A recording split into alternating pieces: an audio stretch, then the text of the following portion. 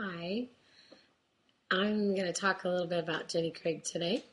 I've been doing Jenny Craig for 2 weeks, and it's good. It's good.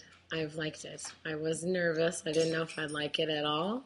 I didn't know if it would taste good or if it would work for me, but it does. It's good. It's cool because having to cook for all the kids all the time, every night at dinner, and they don't want to eat vegetables. They don't want to eat things that are probably low calorie, and so I can make the stuff that they want. So I just make my dinner normally. I make what I always make for them, and then just as we're about to call everybody down for dinner, I grab my Jenny Craig and I put it in the microwave, and I make a salad or I make vegetables for myself quickly, and then I put it on my plate, and then I eat with the family the same thing, and nobody, honestly, I don't think anyone's even noticed that my plate is different. It's gone really well. So I started 2 weeks ago, and when I started, oh, my hair's sticking up. What's that?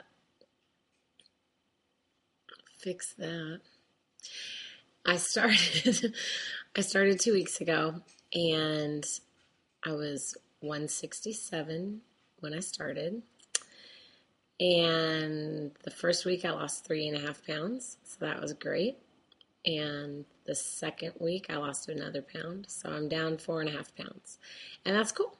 I'm happy about that because just the pants fitting better, things buttoning, and not having things be tight is huge motivation for me.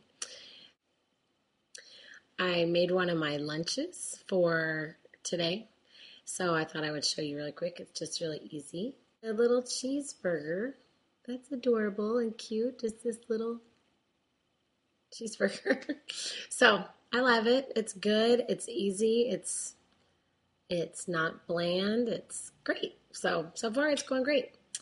What really makes me enjoy Jenny Craig so far is the food being there already in my freezer that I did not have to pick out at the store. I did not have to go shop for it separately from what I already have to shop for all my kids. It comes to my door in a box already done. That's awesome. So that's a big deal for me. So it's going well, and I will let you know how it's going in 2 more weeks.